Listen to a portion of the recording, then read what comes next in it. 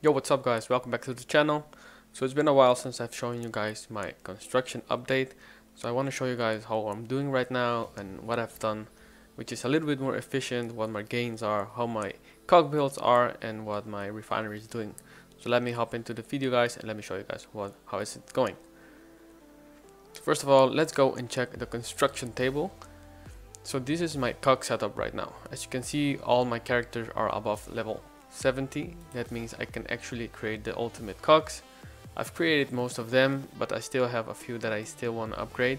As you can see, I still have some super cogs which I'm trying to replace with the ultimate cogs, but I haven't gotten any luck yet on getting these upgraded. As you can see, these ones have build rate, and build rate helps us get more build rate on our characters, helping us create things more faster in the building tab. So that's why I have this set up right now.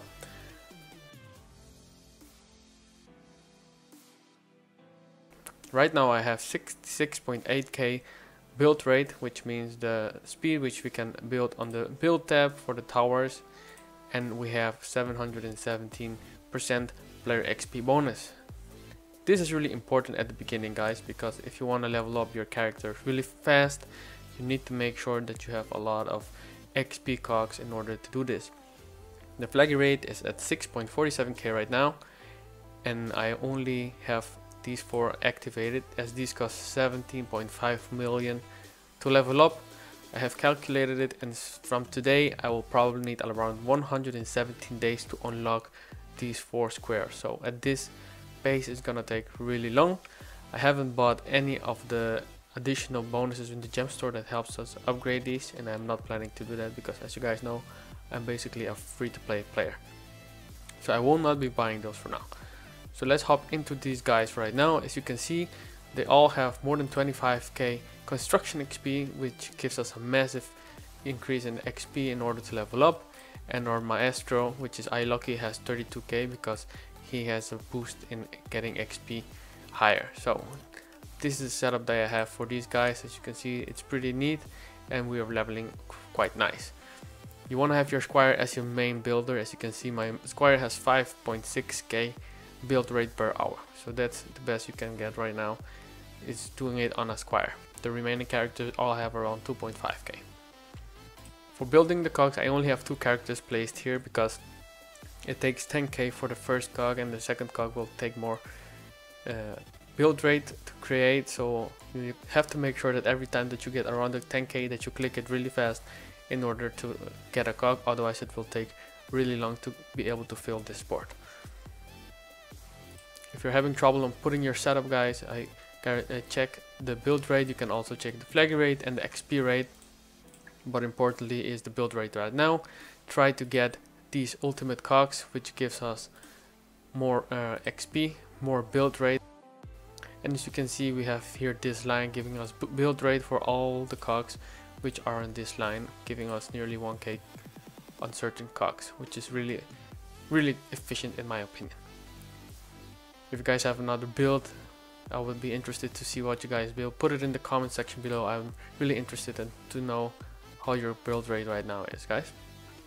So let's check the statues that we have and the shrines. So for now, as you guys know, my printer is already maxed out. Our talent book library, we are working on it. We are still at level 29, but I'm not really doing much with the talent library. We are also upgrading our death note, which isn't maxed yet because I've been kind of lazy to do this one. We have our salt lick, which is also already maxed out. Our chest is now at level 21, so we only need 4 more, and then we will be having the max storage possible in the game. And the cost cruncher I've upgraded a little bit because it's quite expensive to level up, to be honest. For the remaining prayer towers, they are still leveling up. These are taking a little bit longer now because the XP required for them is a lot higher. My pulse mage is at level 34. My fireball auber is at level 33. The boulder roller is at level 32. The frozen malone is 24. The storm colored is 21. The party starter is also 21. And the kraken cosplayer is level 9. As you can see, the requirements to level up these right now are like 8.43 million for the next level, and that's why it's taking a long time to level up, even though I have 66.8k build rate per hour. For my shrines, I haven't leveled them up a little bit because I was doing other stuff, so I'm focusing on my towers for the prayer minigame, so that's why I haven't leveled up my shrines. But as you can see, this one is level 62. We have the Incation Shrine level 43, the Crystal Shrine is level 33, the Pantheon Shrine is level 12, the Clover Shrine is level 7, Summer Reading Shrine is level 5, Crescent Shrine is level 1, and the Undead Shrine is also level 1.